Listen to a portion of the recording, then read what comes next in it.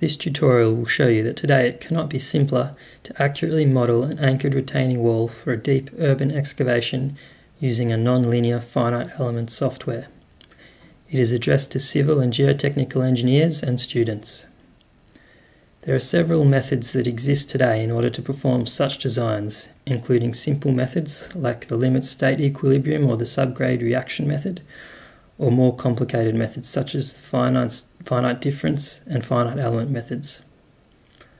While each of these methods has its pros and cons when wanting to design a support system for an excavation, it is known that only nonlinear two-phase finite element software that takes into account soil structure interaction, like ZSOIL, can lead to an accurate prediction of ground settlement behind a retaining wall.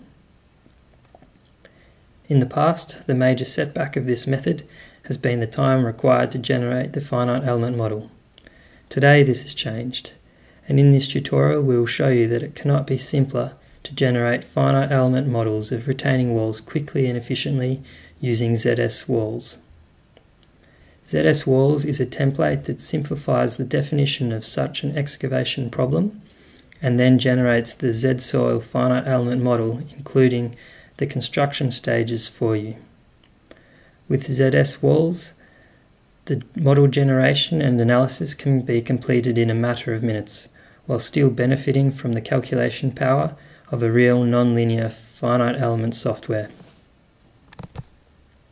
Let us consider the following construction project at a high school in the vicinity of Lausanne, Switzerland. It involves the construction of an underground gym requiring a 10-metre deep excavation in sandy and clayey soils. A pre-design for the retaining wall is presented in the following sketch. It includes a sheet pile wall with 2 rows of anchors and a blocking slab. The geometry and all of the key material parameters are given. We will not go through each detail right now, but please take a print screen so that you can follow the rest of the tutorial easily. In order to validate this pre-design, there are 3 things that we must verify. First, that the internal bearing capacity of each of the structural elements is adequate to withstand the induced forces. Next, that the ground settlements behind the wall do not exceed a certain limit value. And finally, that the global stability of the problem is fulfilled. Each of these things can be completed using ZSwalls, so now let us open the program.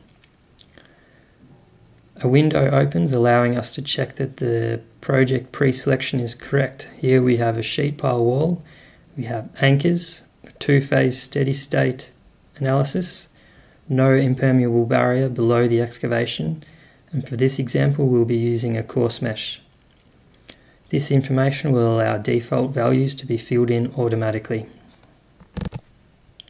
Now we can create a new file using File, Save As. First we will define the excavation geometry. We begin with fixing an excavation depth of 10 meters and a wall length of 18 meters, both which are defined from the ground surface level. We can see that the visualization of the defined geometry is updated immediately. Then we move to the excavation width. Here we have 20 meters, remembering that we have a central axis of symmetry for the excavation. So with our 20 meter width in the model, we are simulating a 40 meter wide excavation. Now we can fix the external boundaries of the model. These need to be far enough away so that we avoid boundary effects influencing the results. For this tutorial, to keep things visible, we'll fix the outer boundary at 40 meters from the wall and a model height of 24 meters. Next we can move to the surface loads behind the wall. Here we will apply the surface load from directly behind the wall to a distance of 40 meters, which is the external boundary. The defined charge can be variable, but here we fix a constant 30 kPa. Now we can start defining the structural elements. First, the sheet pile wall, which is a PU22 profile, As we have selected the sheet pile wall in the project pre-selection, some of the data is already defined to the default values like the Young's modulus and the unit weight. If we wish, we can modify these values, or we can simply fill in the cross-sectional area and the inertia data for the PU22 profile. Next, we move to the anchors. After adding each anchor, we simply fill in all of the data, including the pre-stress force, depth, free and bond lengths, spacing, the angle of the anchor, the drill hole diameter, and the maximum shear resistance. Again, default values are given, but please check each value to be sure that it is correct.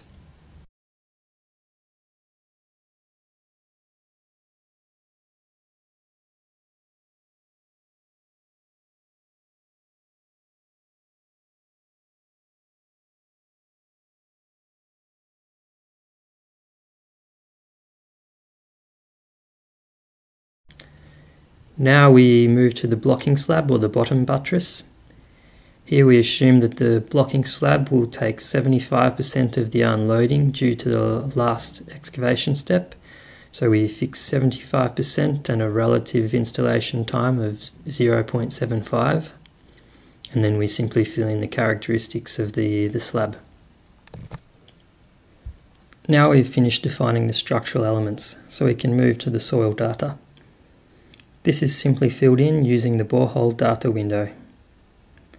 At the top we can see that the groundwater table is set to a depth of 6 meters below the ground surface level.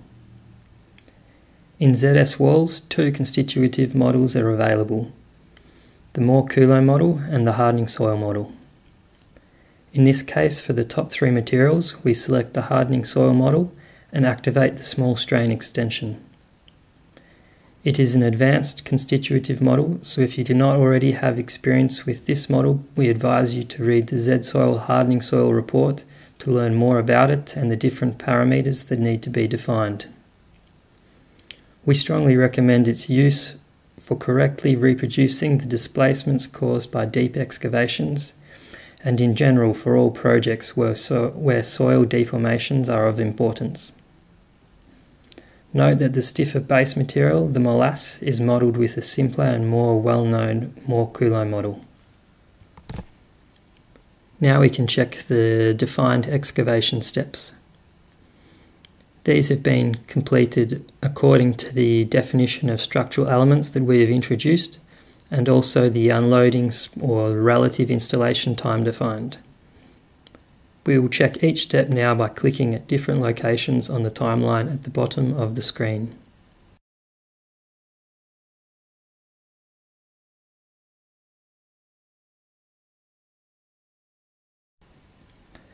Everything looks to be correct, so we can run the analysis. After clicking on Run Analysis, it takes a few moments for the real finite element model to be generated by ZSwalls before the calculation module is launched, which we can then follow. Here we've sped up the video, but this calculation took less than 3 minutes. The calculation time will depend significantly on the size of the model generated and the number of steps introduced.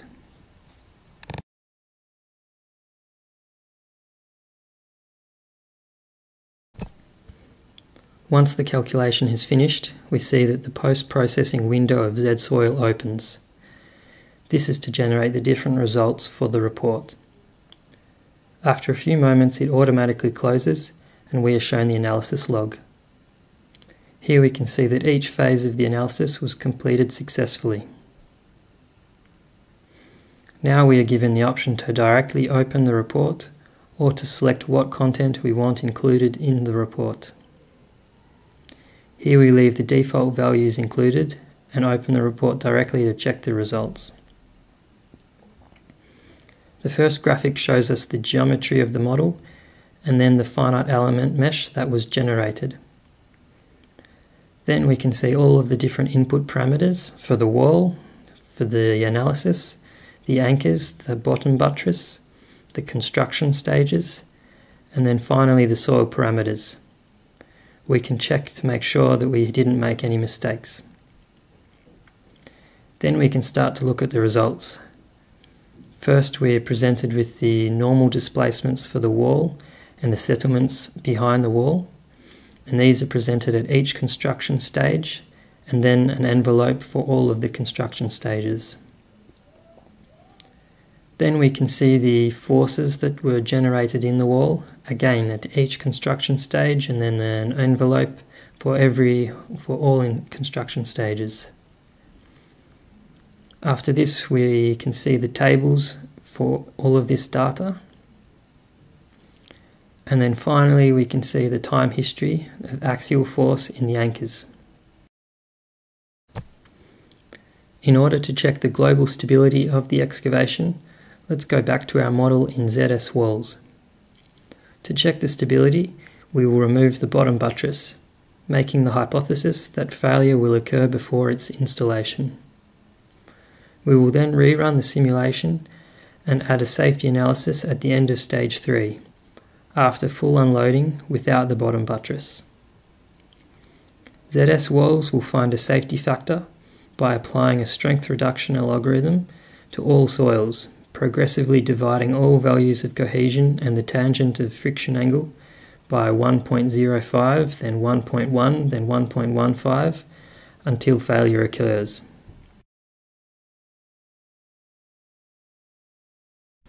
Here, the global safety factor for the problem is found to be between 1.25 and 1.3 before the bottom buttress is realized. For users with a ZSOIL license who have some experience with ZSOIL, the INP files that are generated can be accessed and used to further exploit the model or to make changes. ZSWalls makes it simpler and faster to generate 2D finite element models of deep excavations, which can then be further used to extrude into larger 3D models for projects where plane strain assumption cannot be made. So here we arrive at the end of the tutorial. We hope that you have learnt a thing or two and have an appreciation for the power of tools such as ZSWalls and ZSOIL.